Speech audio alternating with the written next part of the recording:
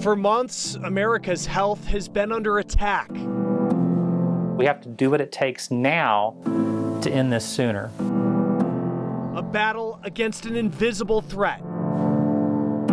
This week we shine light on healthcare in the age of coronavirus. This is Austin, Indiana. We'll tell you about the outbreak that happened here years ago. Doctors say prepared them for this pandemic. We're looking at the strain on the system, the stories of those stepping up, and what needs to be done moving forward across America. This is The Race.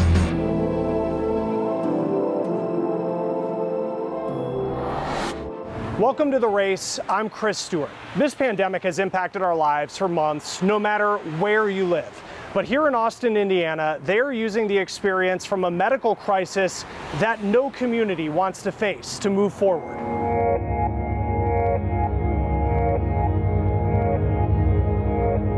For many of us, this word has taken a more personal meaning this year. For those in Austin, Indiana, it's not the first time. You know, we're a little bitty town and you have, a big city problem. By 2015, the opioid crisis had ravaged Ethan Howard's hometown for years. Opiates were my devil. The same syringes were often passed from person to person. What we saw was a really quick and dramatic rise in hepatitis C around that time. Dr. William Cook was the town's only doctor. Any community that has a high hepatitis C rate is also at risk of an HIV outbreak. He said, you tested positive for the antibody. Ethan was HIV positive. I thought I was dead. I thought it was a death sentence. And he wasn't alone. That first year, we had almost 200 new cases. It represented something like a quarter of the HIV cases in the state. And this is a town of 4,200 people. Tiny Austin became home to one of the largest HIV outbreaks in rural America ever.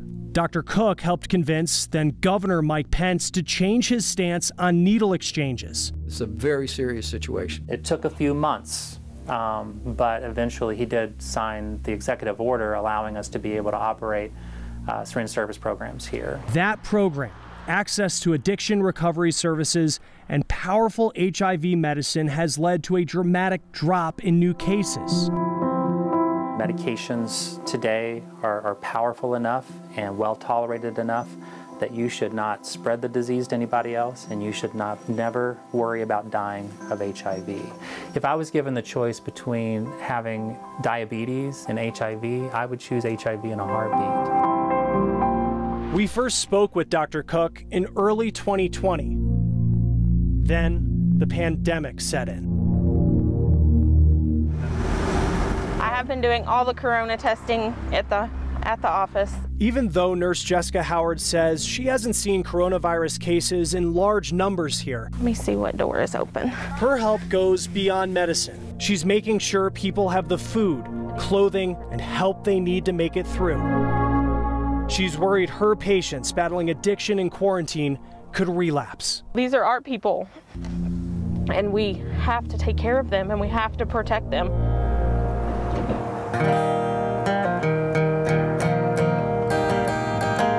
It's this kind of response beyond just medicine, helping now like it did during the HIV outbreak of 2015. Fought and clawed my way out of a really dark place, and I proved a lot of people wrong.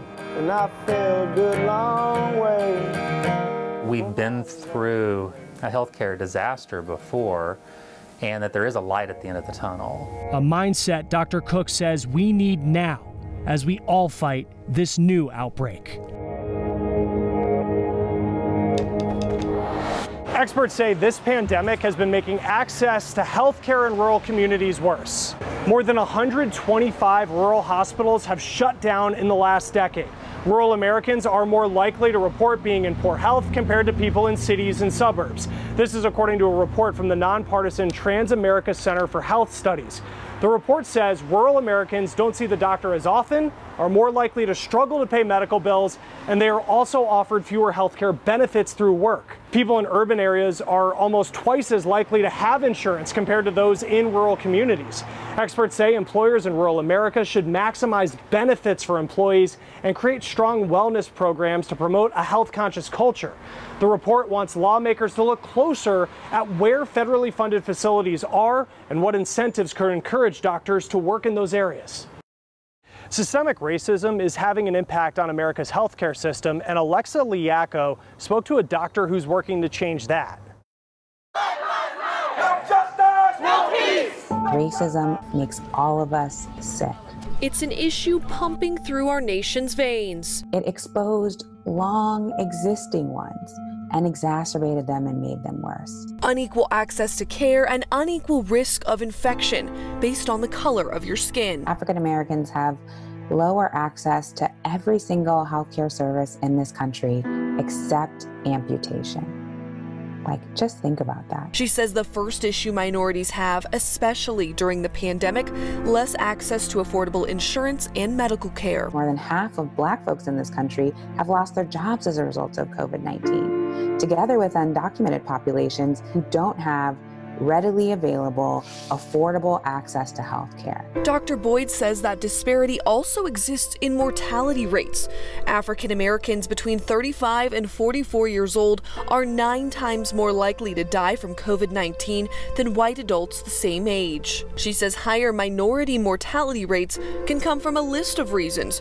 One of the most important, access to clean water. But we know African American and Latinx households have 2 times the likelihood of having unclean water in their home as white households. And Native American households are 19 times less likely to have clean water than white households. At a time when hand washing is the most profound and simple public health intervention, we have a disproportionate distribution of clean water. Boyd says protection on the job is another reason more minorities are ending up in the ER with COVID-19. Essential workers tended to be folks of color, and particularly women of color, and because they didn't have in their industries access to adequate PPE, their work then became a source of exposure to COVID for many. Boyd says the worst infection is discrimination. The stress of insecurity, of not knowing where your next paycheck might come from, or where your next meal might come from, or if your family is safe when they leave your home.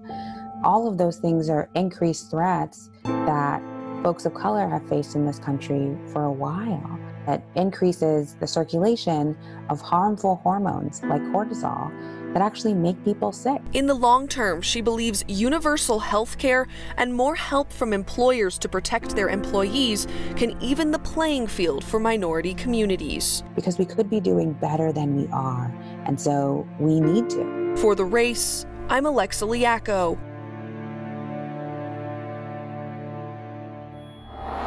Experts say racial bias affects health far beyond coronavirus. Numbers show that Black people die from cancer more often than white people and have higher rates of diabetes. Black mothers are also more likely to die during childbirth than white mothers. Experts are also studying racism in medical care. Researchers have found racial biases in health algorithms and common diagnostic tools, including the spirometer, used to measure lung capacity. Several cities and counties have declared racism a public health emergency. Leaders and advocates say classifying racism that way opens new opportunities for finding solutions and creating change. When this pandemic started, Congress required insurance companies to cover the cost of COVID testing and any related care. But as Chris Conti found, some survivors are still getting some expensive bills. As long as I have the mask, I'm okay. I can breathe.